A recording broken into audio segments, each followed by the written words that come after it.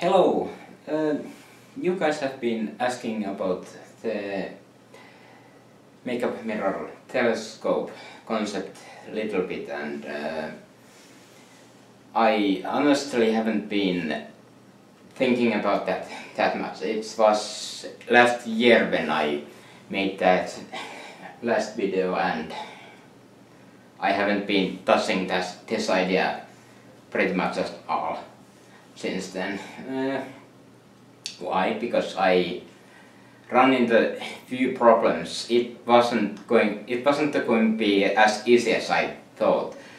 At the time I had little moments I thought I could focus the view little bit, but it turns out I was seeing something completely different.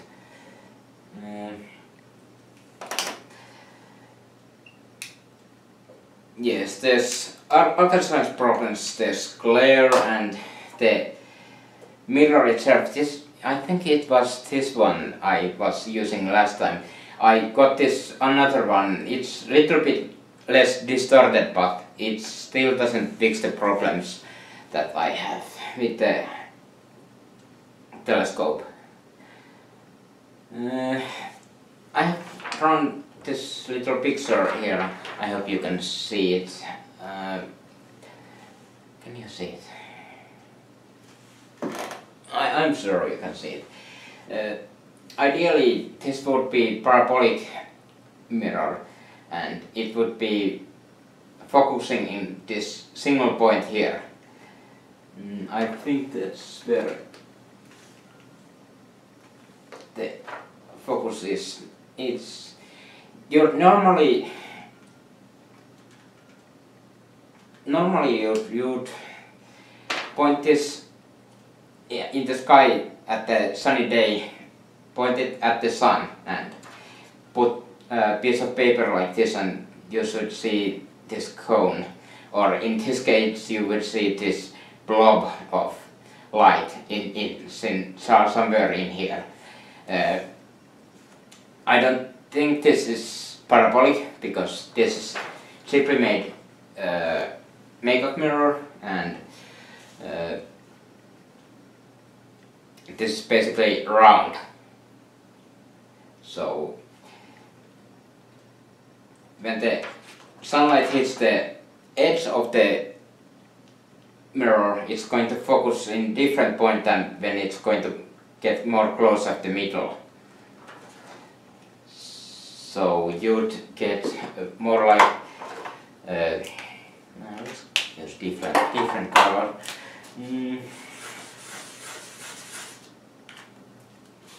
I think you'd get something like this out of this mirror, but the way I check this focusing is I pointed this flashlight at the mirror at approximately at the focusing point, and you should see. Why am I not seeing this? It's really faint. You probably cannot see it, but it's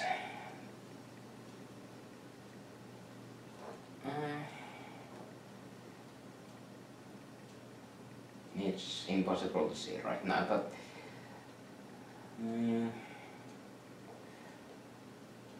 I found out that it's about here when the light at the edges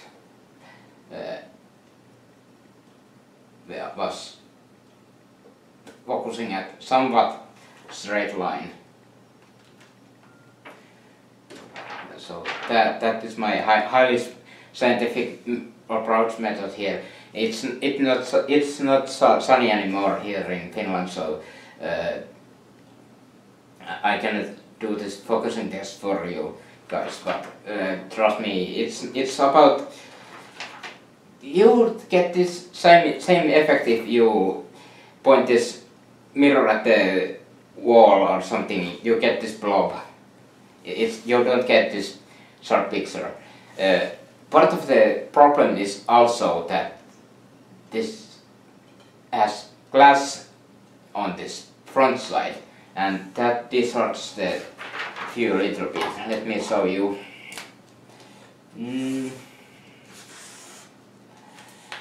So, can you see this?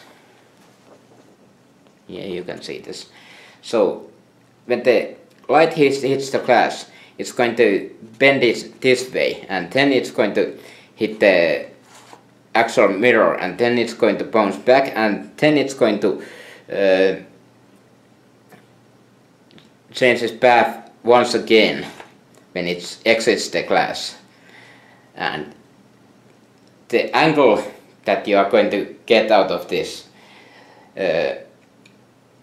mirror with glass, yes, actually, it's different if you had mirror without this glass, but for our purposes it's not going to be a significant distortion. The main problem is that this isn't parabolic. And why this is a problem? Well, it's like when you are going to try to focus this light with this 90-degree mirror and this magnifying glass.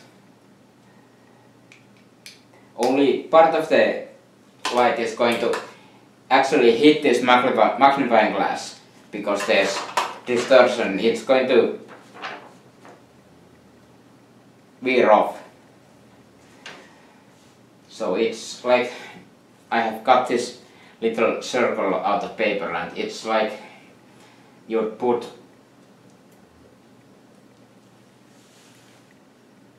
piece of paper in the middle. You are not going to get any useful light out of this area. Actually, it's much bigger. If you are going to focus in one point, this unuseful area, it's going to be much larger. You are going to have narrow band of mirror that you are going to use, but that's not the worst of it. The unuseful light, if you are not going to cover it with this kind of paper or something, it's going to cause a glare. And I run into this problem just with this 90-degree mirror. I cannot show you, I tried to make it focus on the camera, but it's pretty much impossible to get the same effect with. But if you have this kind of small pocket mirror and magnifying glass, and you are going to operate in, well, if you are making a telescope, you are going to use it at night, so that isn't going to be a problem. But if you are going to use this like a binocular, like a Sing glass, what is it? Binocular. Yes, binoculars. And you are going to operate in sunlight. In the edge of this mirror, there's going to be glare, and when you are going to trying to focus on this, you are seeing the glare, and it's going to throw you off. There's so much, the glare, it's not going to be a problem at night, but in any conditions when you are trying to make this work, you have to make this work. It's not going to be simple as, oh, I'm going to, this says 5, so the focus point is going to be somewhere around here, and if I'm going to be exact with this, it's going to work. It's not going to be like that. You have to understand the light very specifically, and you have to move these distances by hand and try to make it work. Actually, this is pretty interesting interesting. The focus point is around here, but when I'm going to, yes, I got it in focus right away. When you're going to look at through the magnifying glass, you thought that you look it like that, but you cannot make it focus like this. You have to be this far away. You'd need eyepiece like really well made, that the people knew what they were doing, that focuses the light in your eye. This kind of magnifying glass isn't going to cut it. Even though if you Google some images, they show this simple magnifying glass. It's like, yeah, it's going to work, but it's not that simple. I don't think so. I almost forgot another thing about this big piece of useless space in the middle.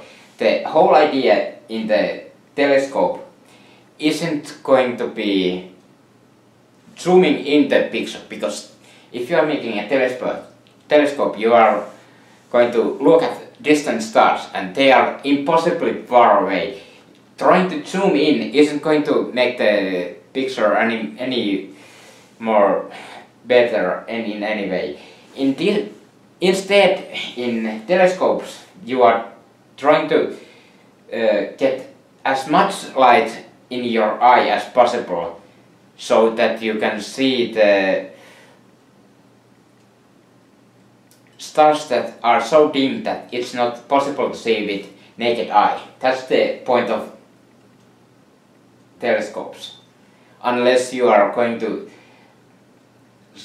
look something like the moon or some other more nearby celestial objects, like the nearby planets or where that spot is.